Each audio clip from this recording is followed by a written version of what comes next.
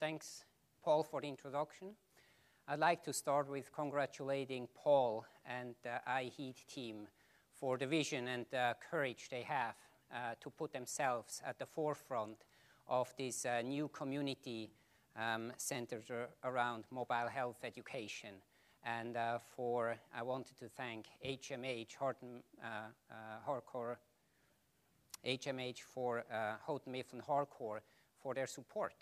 So today I'm going to talk about three things: the challenges, the opportunities, but let's start with really the good news and the bad news and the implications. So the question is, who is going to pay for health education? And I did some research because I know certainly the Barr Foundation won't be able to pay for it, certainly not alone, neither do others. And there is no such field as health education that can just be looked up in terms of who is funding it. But we do know a lot about health and health spend. And here are, the numbers behind it. So who is paying currently for health? It is on the international border crossing side. We have the bilaterals, we have the multilaterals, which together make up 2/3 of it. We have the Global Fund, we have Gates in green, we have the NGOs, and you see this incredible growth, and it grew from about 6 million in 1990 to 27 billion in today. These are the estimates. And so that's incredible growth on this side. And that's what most people might have in mind when they think about health and health spend. But the bigger surprise for me when I looked it up actually is that the in-country numbers, if you look at it, this, while it grew a little bit slower, it grew by 6% over the last years. Actually, the numbers are almost 10 times as high. So the numbers in-country, there's more money available and being spent than comes across the border. And I think that gets much less publicity and is much less known. So these are, the big picture numbers. Putting this, though, in perspective also, let's look at the United States. The United States is spending about $2.4 billion trillion dollars, $2.4 trillion on health in the United States alone. So this is kind of the good news. So when we look at this and we look at this incredible growth, and there are very few industries actually that have experienced such an incredible growth, sustained growth over the last 2 decades, then we would think health education, which is a part of it, we should be able to find money, right? So, well, let's have a look at the next slide. This one here takes a different perspective. It doesn't look at the aggregated total numbers. It breaks it down and says how much is available actually on health spend, how much is spent per person. And the news here are slightly different. The first thing is, if you look at the numbers here, how much is available per person, per capita? In Ghana, it's $114. In South Africa, it's $840. In Uganda, it's $112. That's in comparison to $2,000 to $4,000 for countries who are leading in terms of low burden of disease and in terms of longevity of life. It is in comparison to $8,000 that is spent in the United States per capita. So the levels per capita are pretty small. The second part is there is a good component here. Out-of-pocket expenses, if you look at this, it is for Ghana, it is $45 out of $114 is out of pocket. South Africa, it is 18%, it is less, much less. And in Uganda, it's even 54% of the total health spend is actually out of pocket. So the question was, who pays for health expense? It's individuals, it's the people who get services. But the bad news is that those people who spend for that, they are not spending it on prevention. And health education, to the largest extent, is about prevention. So that's not going to be available. So if we look from that point of view then, and say, okay, we need to take out of our total, we need to take out the out-of-pocket, so that comes out. So let's say we are generous, and let's say the government funding is available for some health-ed funding, and let's say we count in the total, and let's put in the NGO firms and plans, and mostly the NGOs, and then let's make an assumption here. Let's say $5% is available for health education. Why 5%? If I looked up some of the leading countries, it's about 3 to 5% in terms of health, what's spent on prevention and public health, rather than on treatment. So let's take here a generous number, 5% of what might be available, and what do we get? We get about $2 to $3 per person for health education available. That's not as much anymore, is it? So what does it now mean? So the question doesn't become anymore who pays for health ed. The question becomes actually how can we create more money for health ed because it has such huge potential, number one. And the second question, which is just as relevant, how can you make sure your efforts get some of that money, right?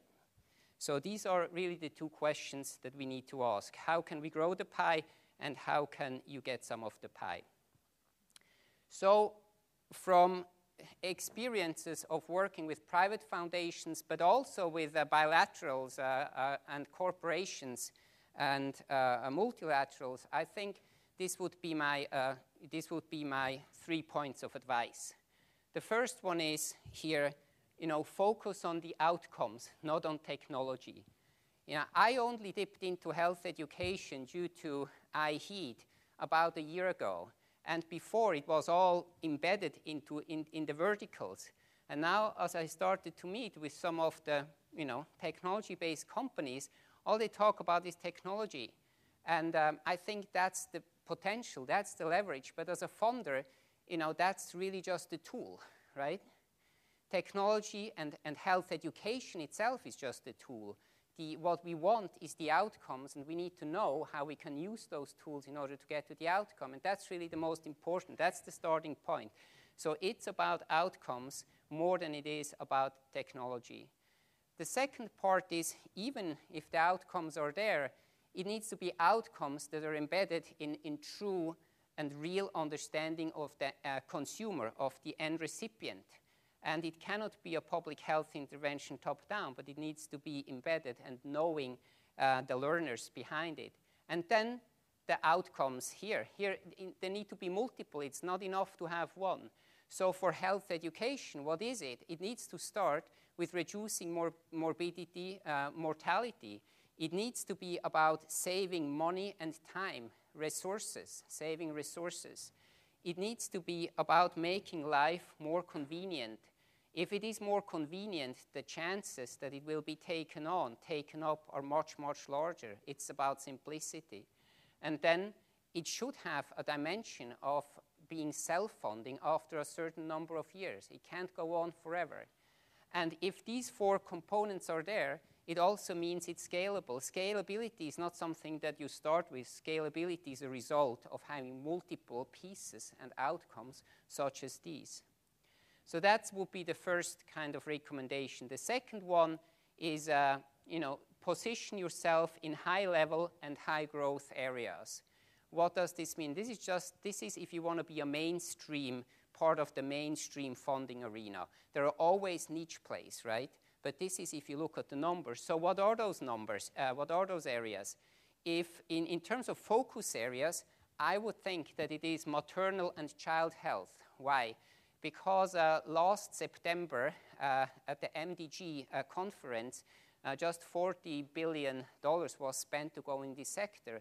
And I think in terms of attention, after we had the primary attention on HIV, TB, and malaria, it really has shifted into maternal and child health. So that's certainly a good area to be involved in.